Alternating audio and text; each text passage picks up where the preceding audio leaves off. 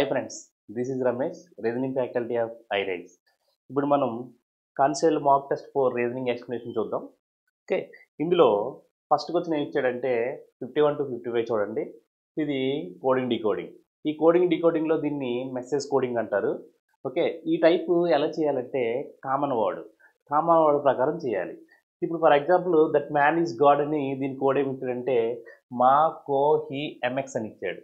అలాగే second one చూస్తే parent is God అని ఇచ్చాడు, దానికి కోడ్ ఇచ్చాడు. ఈ పక్కన 3 ఇస్తే పక్కన 3, ఈ పక్కన 4 వర్డ్స్ ఇస్తే పక్కన 4 ఇస్తాడు.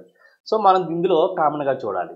పైన రెండింటిలో మనకు కామన్గా ఏముందంటే ఇక్కడ చూడండి, ఈజ్ గాడ్ అని ఉంది. సో ఇందులో 2 టైమ్స్ కామన్గా ఉంటాయి. అదేంటంటే హీ ఒకటి, ఎంఎక్స్ ఒకటి, ఈ ఒకటి. ఆ రెండిట్లో దేనికో తెలియదు కాబట్టి అలాంటిది ఇంకెక్కడైనా ఉందా మనం చూసుకుంటే ఒకవేళ ఇక్కడ మనకు గాడ్ ఉంది. సో ఇక్కడ గాడ్లో హీ ఎంఎక్స్ ఎక్కడైనా ఉందంటే ఇక్కడ చూసారా ఎంఎక్స్ ఉంది. గాడ్ యొక్క కోడ్ ఏంటంటే ఇక్కడ ఎంఎక్స్ అని అర్థం.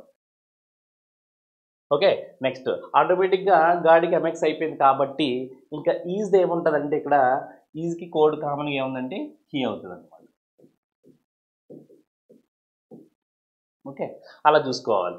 నెక్స్ట్ ఇంకేముంది, ఇక్కడ ఈజీ అయిపోయింది, గాడ్ అయిపోయింది. నెక్స్ట్ మ్యాన్ ఉంది. మ్యాన్ ఎక్కడుంది, మ్యాన్ యొక్క కోడ్ అంటే మేబీ ఏమై ఉండొచ్చు అంటే మా కానీ కో కానీ ఇక్కడ ఆల్రెడీ మనకు మ్యాన్ ఉంది కాబట్టి లుక్ వేస్తే ఇక్కడ సిఓ ఉంది, ఇక్కడ సిఓ ఉంది కాబట్టి మ్యాన్ యొక్క కోడ్ మనకి ఏమవుతుంది అంటే సిఓ అవుతుంది. ఓకే, నెక్స్ట్ ఆటోమేటిక్గా మ్యాన్ ఈజ్ గాడ్ అయిపోయింది. నెక్స్ట్ దట్ యొక్క కోడ్ ఇంకా మిగిలింది ఏముంటుందంటే మా. ఇలా ఇట్లన్నింటిని మనం కనుక్కోవడం వల్ల 5 మార్క్స్ ఈజీగా వస్తాయి అన్నమాట. మా. ఓకే, నెక్స్ట్ ఈజ్ అయిపోయింది, గాడ్ అయిపోయింది. ఇక్కడ ఏం మిగిలింది, ఇక్కడ ప్యారెట్ ఒకటే మిగిలింది. ఇక్కడ ఏం మిగిలింది, కేఎల్ మాత్రమే మిగిలింది. అంచేత ప్యారెట్ యొక్క కోడ్ ఏమవుతుందంటే కేఎల్ అవుతుంది. నెక్స్ట్ ఇంకేమున్నదంటే ఇక్కడికి వచ్చేద్దాం మనం. ఇక్కడికి వచ్చేస్తే ఓడు ఆప్షన్ ఆఫ్ ప్యారెట్ అని ఉంది, ఇక్కడ ఓడు ఏ బెటర్ ఆప్షన్ ఉంది. ఈ రెండింటిలో మనం చూస్తే ఓడు ఆప్షన్ కామన్గానే చూడండి. ఇక్కడ ఆల్రెడీ ప్యారెట్ అని చూసారుగా, ప్యారెట్ ఆల్రెడీ మనకి కేఎల్ఎన్ అయిపోయింది కాబట్టి తీసేయచ్చాను. ఓడు ఆప్షన్ 2 ఉన్నాయి. ఈ రెండిట్లో ఏదో 2 కామన్గా ఉంటాయి. మనం జాగ్రత్తగా చూస్తే కనుక మనకి ఇక్కడ చూడండి అమ్మ, ఈ రెండిట్లో కామన్గా ఏముంది, ఎంహెచ్ ఒకటి ఉంది. ఇంకేం కామన్గా ఉందంటే ఓఎక్స్ ఒకటి కామన్గా ఉంది.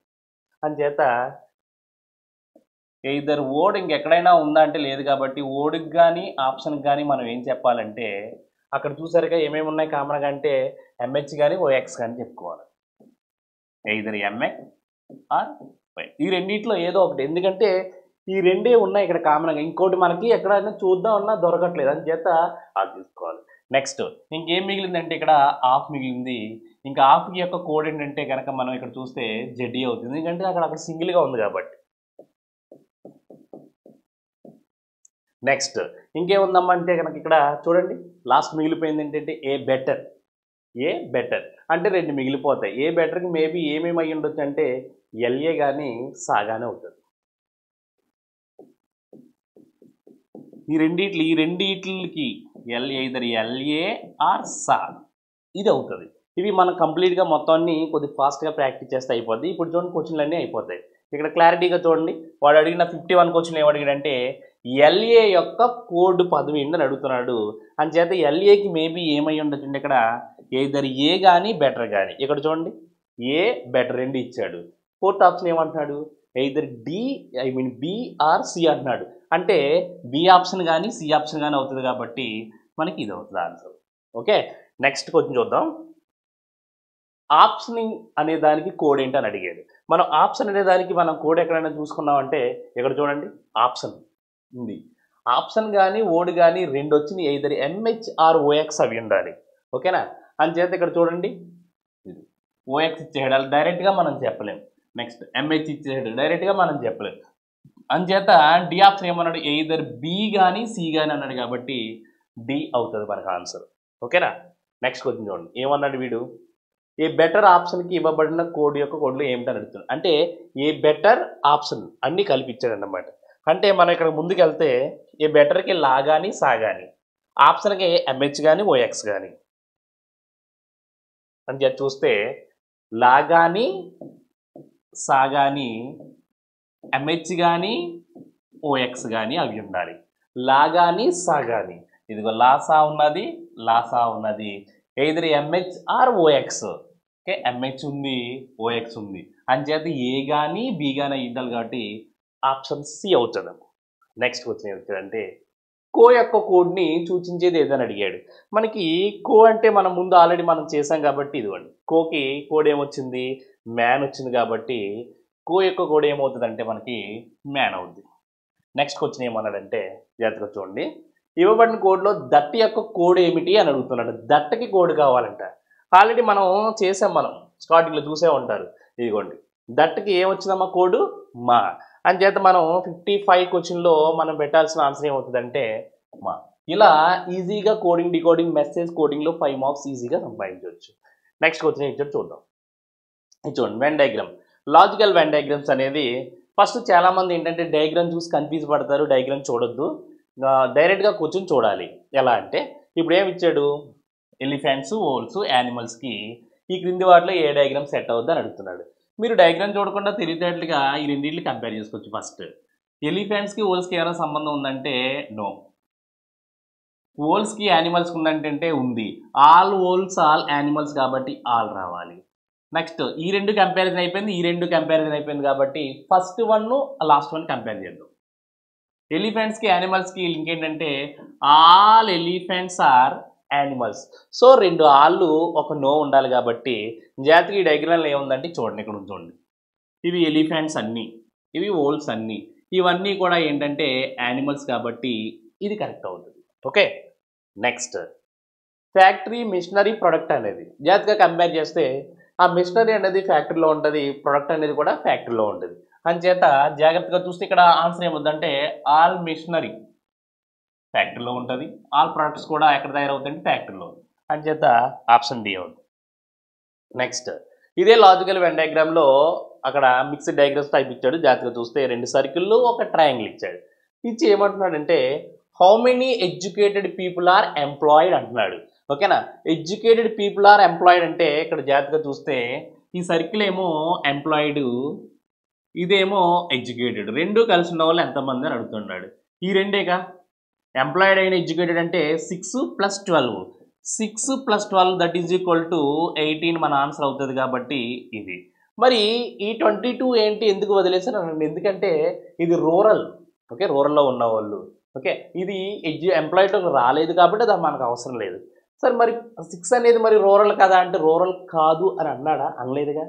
అందుచేత వాడు ఏమన్నాడంటే ఎడ్యుకేటెడ్, ఎంప్లాయ్ రెండు కలిసి ఉన్న వాళ్ళు ఎంతమంది అన్నాడు కాబట్టి ఆ రెండవది. నెక్స్ట్ సో ఎసర్షన్ రీజన్ ఇది చాలా జాగ్రత్తగా ఆలోచించి మనం చెప్పాల్సిన అవసరం అండి. దీనికి మొత్తం బయట నాలెడ్జ్ కూడా చాలా ఇంపార్టెంట్ అని చెప్పి చెప్తుంది.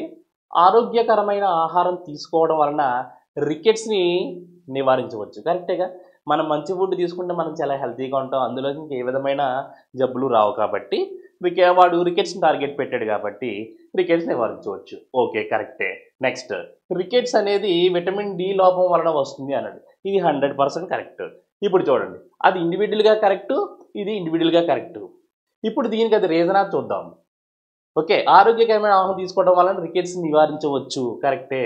రికెట్స్ అనేది విటమిన్ డి లోపం వల్ల వస్తుంది, అవును. అంచేత ఇప్పుడు చూడండి, both A and two are true. ఓకేనా, are is the correct explanation of A is correct అండి. Next me water is the universal solvent. Exactly, నీరు విశ్వద్రావతి. నీరు మిగతా వాటి కంటే ఎక్కువ పదార్థాలను కరిగించుకుంటుంది, ఇది కరెక్టే కదా. అంచేత రెండూ కరెక్టే. అది విశ్వద్రావిణి కాబట్టే దీనికి అది కరెక్ట్ ఎక్స్ప్లెనేషన్ అండి. నెక్స్ట్ ఆ వీడియో ఏమనండి 61 అంటే విజయానికి విద్య తప్పనిసరి అన్నాడు. అంటే ఇప్పుడు విజయం సాధించాలంటే విద్య అనేది కరెక్ట్గా ఉండాలి అని అంటున్నాడు.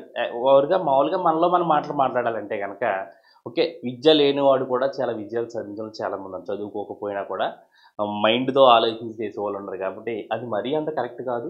సెకండ్ది విజయానికి కీలకం అంటున్నాడు. అంటే విజయానికి విద్య మాత్రమే కీలకం కాదండి, ఆలోచించి ఉంటే కనుక ఏదైనా సాధించవచ్చు అని. అంచేత నాకు తెలిసి ఇది బోత్ ఆర్ ఫాల్స్ అండి, ఇది ఆన్సర్ అవుతుంది. నెక్స్ట్ ఇది చూడండి 62. ఓకే, ఇది చాలాసార్లు రిపీట్ అవుతుంది క్వశ్చన్. ఒకసారి చూడండి. రైల్వే ట్రాకులు రాత్రి సమయం కంటే పగల సమయంలోనూ వ్యాకోచిస్తాయి అన్నాడు. ఇది కరెక్ట్ అండి. పగల సమయంలో ఎందుకు వ్యాకోచిస్తాయి అంటే టెంపరేచర్ అండి, ఉష్ణోగ్రత ఎక్కువ ఉంటుంది కాబట్టి. వాడు కూడా ఏమన్నాడు, పగలు వేడిగా ఉంటుంది మరియు లోహాలు ఉష్ణానికి వ్యాకోచిస్తాయి అని అన్నాడు. మరి రైల్వే ట్రాక్స్ అంటే లోహం కాబట్టి వ్యాకోచిస్తాయి కాబట్టి ఇది కరెక్టే. అందుచేత బోత్ ఆర్ ట్రూ. ఇవ్వండి ఏ and true or true, are is the explanation of A. Next 63 question చూద్దాం. ఇది ఏమన్నాడంటే సిట్టింగ్ అరేంజ్మెంట్ అండి, easy. ABCDE are sitting around a circular table facing the centre అన్నాడు. అంటే హౌ మెనీ మెంబర్స్ అంటే 5 members అండి. 5 members కాబట్టి ఫస్ట్ మనం 4 మెంబర్స్ తీసుకోవాలి. ఇలా 5th మెంబర్ని మనం ఇక్కడ all are facing ఏమన్నాడంటేనమ్మా facing the centre అన్నాడు, facing the centre. Okay, first point ఏమన్నాడంటే D sitting to the immediately left of ఏ అన్నాడు. ఏకి ఇమీడియట్లీ లెఫ్ట్లో డి ఉండాలండి. ఏంటంటే సింపుల్గా చెప్పాలంటే ఆఫ్ అంటే వెనక నుంచి రండి, ఇలాగా మీకు ఈజీ అయిపోద్ది. ఏకి లెఫ్ట్, ఏకి ఇమీడియట్లీ లెఫ్ట్లో డి ఉండాలి. ఏ ఎక్కడ పెట్టుకున్నా ఓకే, ఏకి ఇమీడియట్లీ లెఫ్ట్లో డి ఉండాలి అన్నాడు. నెక్స్ట్ ఏమన్నాడంటే వాడు C sitting to the immediately right of B అన్నాడు. మనకి ఇక్కడ రాసే ఛాన్స్ లేదు కాబట్టి దీని అర్థం ఏంటంటే బీకి ఇమీడియట్లీ రైట్లో సి ఉండాలి అన్నాడు. అంటే బీకి ఇక్కడ పెట్ట సి ఉండొచ్చు, బి ఇక్కడ పెట్ట సి ఉండొచ్చు, అలా 2 ఛాన్సెస్ ఉన్నాయి. కానీ B is not sitting adjacent ఏ, ఏ పక్కన మాత్రం బి ఉండకూడదు అన్నాడు కాబట్టి, అంటే ఇక్కడ మాత్రం ఎట్టి బస్సులో బి రాకూడదు కాబట్టి ఇక్కడ పెట్టుకున్నాం బి. ఓకే, బీకి ఇమీడియట్లీ రైట్లో సి ఉండాలి అన్నాడు. ఓకే, ఏబిసిడిఈలో ఇంకెవరు మిగిలారంటే ఈ మిగిలి. ఇప్పుడు క్వశ్చన్ ఏమన్నా who is sitting second to the right of D అన్నాడు. అంటే డికి సెకండ్ రైట్లో ఎవరు ఉన్నారు అన్నాడు. ఇదిగో D first right, second right. మనకు ఆన్సర్ ఏమవుతుందంటే ఈ అవుతుంది. Next analogy. ఇది కూడా ఏ అనాలజీ ఇచ్చాడంటే ఓడ్ ఎనాలజీ. ఓడ్ ఎనాలజీ ఏ విధంగా ఇచ్చాడో చూడండి. మన టైం బాగుండి తెలుగులో పక్కా డబ్బింగ్ ఇచ్చాడు కాబట్టి ఆన్సర్ ఈజీగా పెట్టచ్చు. ఒక్కోసారి అలా ఇవ్వడు. అదేమంటాడంటే స్టైక్ రిలేటెడ్గా పిగ్ అంటాడు. నిన్నేం అడుగుతాడంటే భైరికి ఏంటని అడుగుతున్నాడు. వాడు తెలుగులో ఈ విధంగానే ఇస్తాడు. వాడు ఎంత క్లియర్గా డబ్బింగ్ ఇవ్వడు ఒక్కొక్కసారి. ఓకేనా, మనకి ఆల్రెడీ డబ్బింగ్ ఇచ్చాడు కాబట్టి ఈజీగా మనం చెప్పొచ్చు. స్టై అంటే కనుక పందులు దొడ్డి, అక్కడ పందులు మాత్రం ఇస్తాయి. ఓకేనా, బైర్ అంటే గోశాల, అంటే గోవులు ఉంటాయి కాబట్టి ఆటోమేటిక్గా మనకి ఆవుని మనం ఆన్సర్ పెట్టవచ్చు. ఈ టైప్ ఇస్తాడు, జాగ్రత్త. ఇంత పక్కా డబ్బింగ్ ఇవ్వడండి. నెక్స్ట్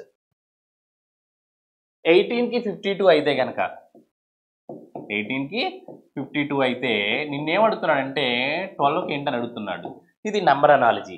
ఇది ఎలా ఆలోచించాలంటే కనుక ఈ రెండింటిని మనం కంపేర్ చేసుకుంటే దీని నుంచి ఇది ఏ విధంగా అయితే వచ్చిందో దీని నుంచి కూడా అదే విధంగా రావాలి. ఓకే, 18ని ఏం చేస్తే 52 అవుతుందంటే కనుక 18ని డబల్ చేశాను. డబల్ చేస్తే ఎంత 36 సరిపోలే. 18ని ట్రిపుల్ చేశాను. 18 × 3 54. మరి ఇక్కడ 54 ఉందా, 52 ఉంది కాబట్టి -2 తీసారు, సరిపోయింది. సో ఇంటూ 3 -2 చేస్తే వస్తుంది. అంటే 12 3 36 -2 34 అంట. So option A.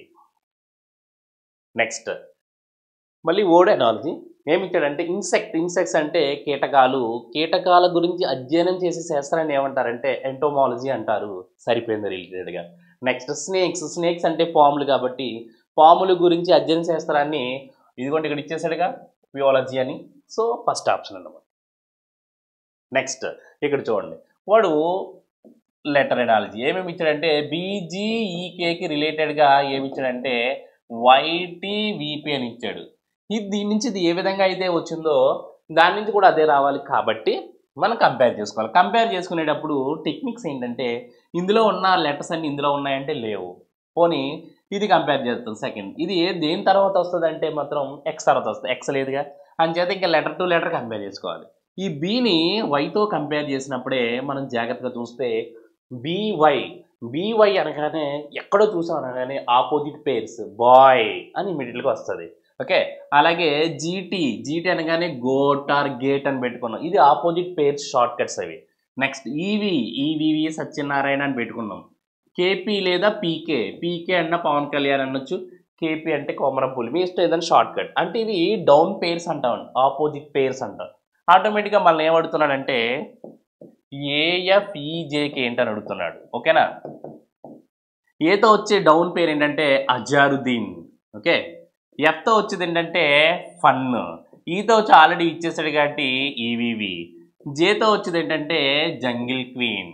Okay, answer ఏమవుతుందంటే ఆప్షన్ సి అవుతుంది.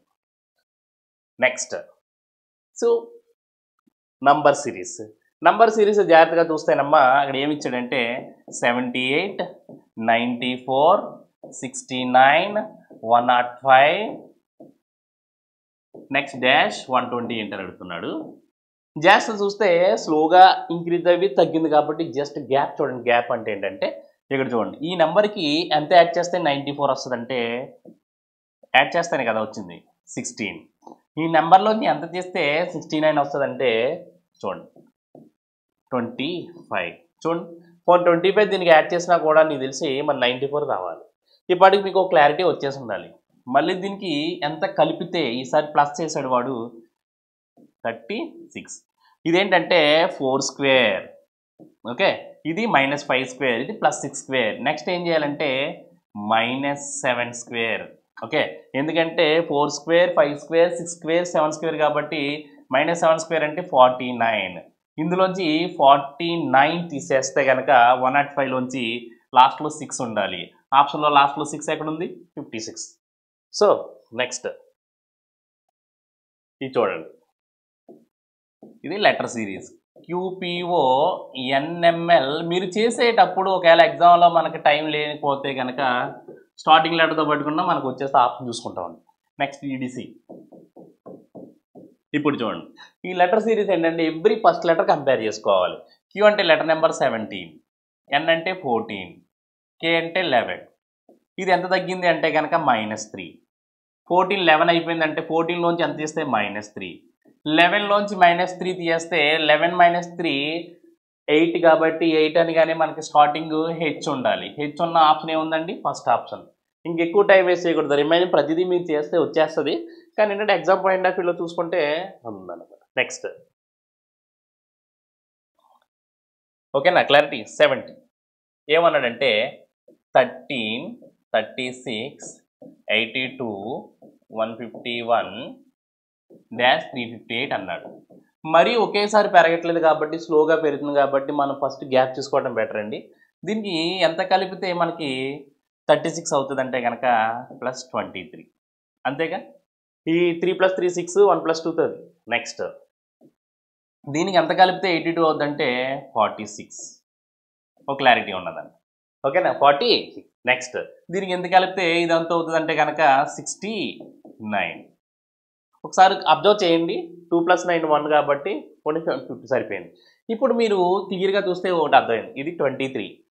23ని డబుల్ చేస్తే 46, 23ని ట్రిపుల్ చేస్తే 69, 23ని 4 టైమ్స్ చేద్దాం. 23ని 4 టైమ్స్ చేస్తే ఎంత అవుతుందంటే 92. అంతేగా, ×3 ×1 ×2 ×3 ఇవన్నీ కూడా 23 మల్టిపుల్స్ ఆఫ్ 23. 23ని 4 టైమ్స్ చేస్తే కనుక 92 యాడ్ చేస్తాం అనుకోండి. 1 + 2 3, 9 + 5 14, 1 ఉంది 243. మన ఆన్సర్ ఏమవుతుందంటేనమ్మా 243. నెక్స్ట్ మళ్ళీ ఆ సిరీస్ ఇచ్చాడు, లెటర్ సిరీస్ WBP, SGM,